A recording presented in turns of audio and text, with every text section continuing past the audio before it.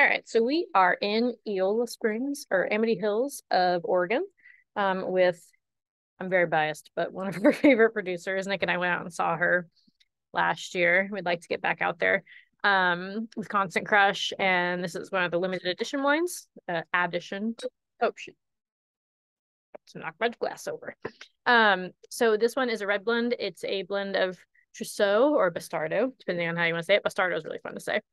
Gamay and Pinot Noir.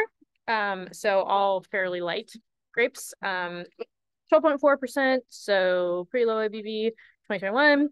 I don't know what she did on the extraction, but just based on the color and how gorgeous and light it is, also knowing that it's Gamay and Pinot Noir, I'm just gonna guess that it's probably not super extracted.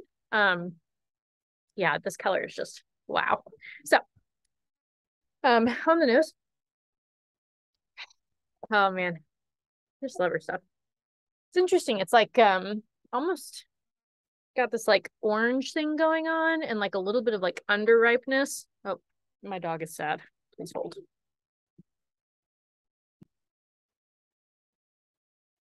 All right, so when you think about it, it seems like it's like I haven't even tried it yet, but I know it's just like crunchy fruit, like super crisp cherries. Like you just pulled them out of the fridge and they're just like they got that little right when you bite into them.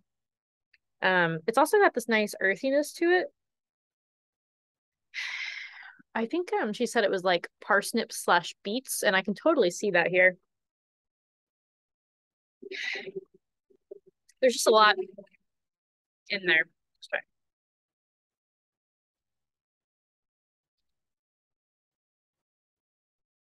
Mm, more tannin than I would have expected from these. I guess it's probably coming more from the Bastardo.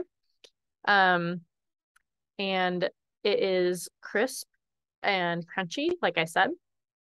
Almost, I don't think I mentioned oranges before, but it's actually a little bit like orange zesty, which is interesting.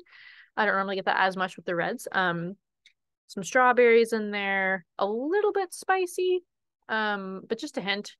And almost like it might just be my ambiance too. I feel like I'm gonna find forest floor and everything and like fallen leaves. But I do actually think this one that has that.